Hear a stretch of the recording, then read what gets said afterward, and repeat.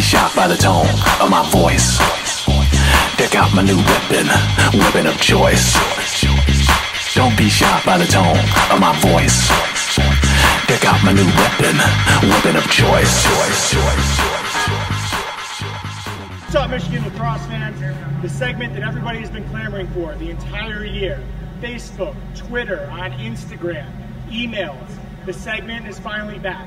Weapon of choice. My name is Scott Kemps. I'm alongside my boy King and Schlosser and Ian King. And the purpose of this segment is to let everybody know something that they've been wondering throughout the entire season. What do our players prefer in terms of their sticks? You know, first we're going to go to Ian. Ian, how you doing today, man? I'm good, thanks, Scott. Great, great. So you had a year this year, you know, kind of missed some time with injury. I believe it was 5 games, most of the month of March, actually. And, you know, you came back after that and still led the team in, you know, points and scoring, etc. Let us know kind of what you play with. It's got to be something really intense and really in-depth, right? I mean, as for my stick, I've never really played with anything I really preferred, but or know anything about sticks for that matter. So I have Mike string me up sticks, and he can tell you about it because I don't really know what I play with. All right, so pretty much every player on our team plays with the Maverick Optic. It's the head they give us. You know, it's pretty nice, except for this same stringing hole breaks every time. Hope Maverick hears this. So basically, Ian uses 20 millimeter East Coast mesh, so it's the lax mesh.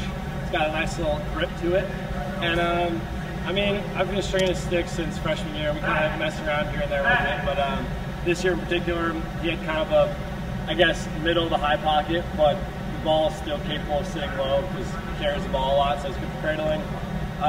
Shooter's pretty tight, and it's got a lot of whip. I mean, it's got like, on a scale of 1 to 10, I'd say like an 8 or a 9, like a lot of whip. Yeah, I mean, that's pretty much what we got there. There's not much more else to say.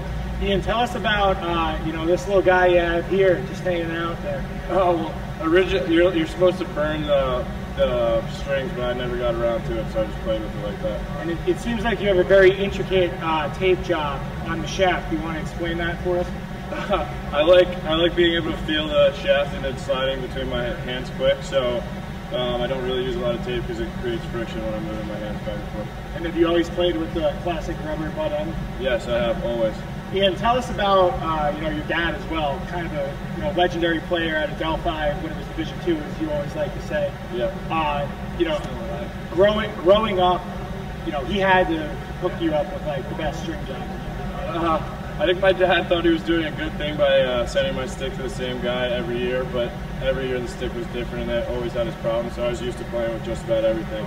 And this is the first consistent stick that I've had, and it works really well for me. Tell us a little about, do you have any superstitions with your stick? You just put it in the bin like everybody else does, you carry it with you, put your, you know, you have your heads with you on your backpack when we're traveling? No, I actually just throw my stick in the bin. I don't really care about it. I'm just hoping it throws well on game day. Fantastic. You know, Mikey, what are you working with? As a guy who, you know, as we already addressed, kind of, you're the guy that strings a lot of sticks for the guys with the team. You know, let us know what you're using there. I use a Maverick Optic as well.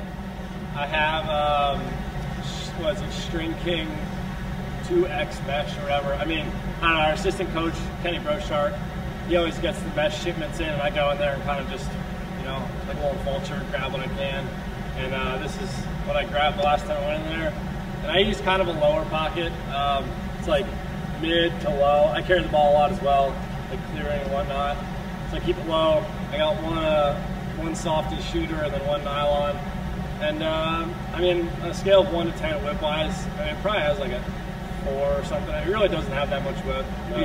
Yeah, like none at all. Yeah, none at all. I used to play with a lot in high school, but then, I don't know, I actually learned how to play real lacrosse and you have to pass the ball.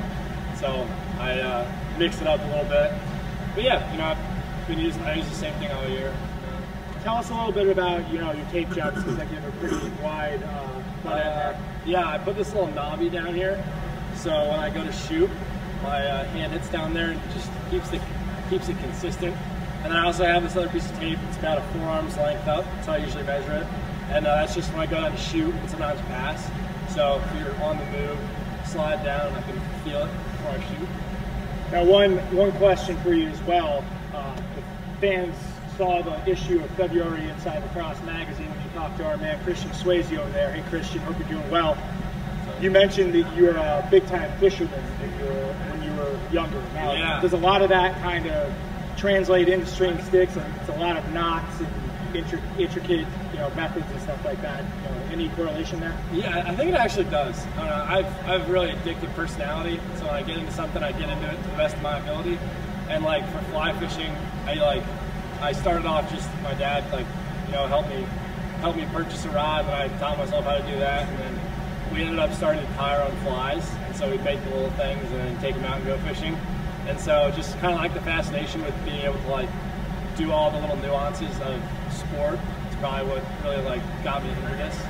I don't know, it's just once you start doing it, it's fun because you learn new things from everyone. I mean, I probably learn a new thing, a couple new things every year, just from even random kids that you coach over summer ball. They got some random crazy string job, and so you can learn a few things here or there. And it's just fun to keep progressing your knowledge. As far as superstitions, same question I asked Ian. Are you crazy about where you keep your stick, how much you play with it on the road, etc.? I really don't have any superstitions. I'd say the only thing I do on road trips is I bring my game stick in the hotel with me, the night before, just because I like to cradle around in the the hallways of the hotel, get some extra reps in. That's about it. Funny story actually. This year when we were going to St. Joe's, we all piloted the cars to go to the bus, and I hopped in the trunk of Peter's car, and halfway to the bus realized that I forgot both of my sticks in the locker room. And so we went back, and I didn't have time because the bus already left, and so I just had to grab one head, and I brought a head with, and then had to get a new shaft and all that. So I'd say I'm not really that superstitious. Just, I don't know, it's lacrosse stick's a lacrosse stick. You just play with it. Who strings the best sticks on the team, Mikey? I don't know. If you ask Kenny, he does. I think he's starting to come around now. It depends. Bogle string's a really nice stick. It's all preference. Everyone has their own styles, so it depends. There's a couple good minds. Kyle Jackson strings a nice high pop. He knows what to do. So yeah. Well, it's great to get back in the saddle up here on this episode of Weapon of Choice. We want to thank Ian and Mikey for coming out, and we're hoping to bring more of these segments around this summer, so stay tuned, Michigan fans, and we'll see you soon, okay? Go Blue. And next week, we'll do a Weapon of Choice with Scott Kemps. Thank you. Interviewed by King and Schlosser. Thank you. Fantastic. I'm looking forward to that, Mikey. Don't be shocked by the tone of my voice. Check out my new weapon of choice.